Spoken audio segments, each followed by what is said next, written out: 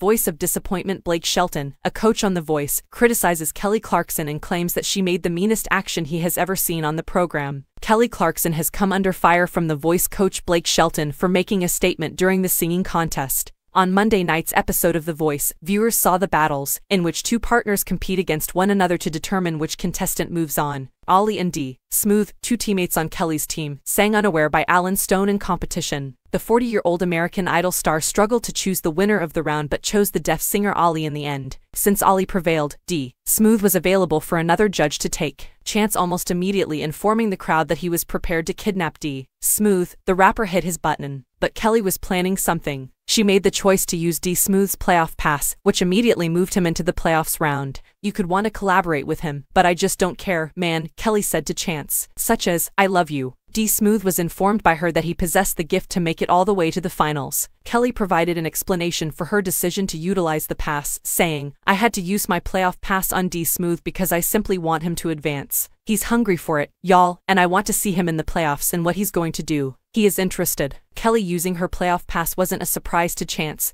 who said, "This is the second time I've tried to steal, but I 100% knew in my bones that she was going to use her playoff pass then." Kelly's move was deemed amazing by first-time judge Niall Horan. On the other hand, Blake remarked that it was one of the meanest things he had ever witnessed on the singing competition program. Tense on the set, after Reba McEntire interfered in Kelly's personal life during a recent episode of The Voice, Kelly lost her patience with the mentor. The tension between Kelly and Reba, 68, that exists behind the scenes of The Voice began when Reba interjected herself into Kelly's marriage to her ex-husband Brandon Blackstock. Although having divorced Brandon, 46, in 2022, Reba reportedly begged that Kelly take him back. According to Radar Online, Reba doesn't seem to be able to believe that Kelly and Brandon, the celebrity's stepson, are indeed done dating. Because he wants Kelly and Brandon to get back together, the country musician is pressing for the couple to patch up their marriage. Her relationship with the talk show presenter, however, has started to suffer because of her perseverance. According to a person who spoke to the publication, they have to play nice for the cameras, but things are incredibly tense between them. Reba believes Kelly should give Brandon his old job back, which has severely irked Kelly. Reba may mean well, but her interference is more detrimental than helpful.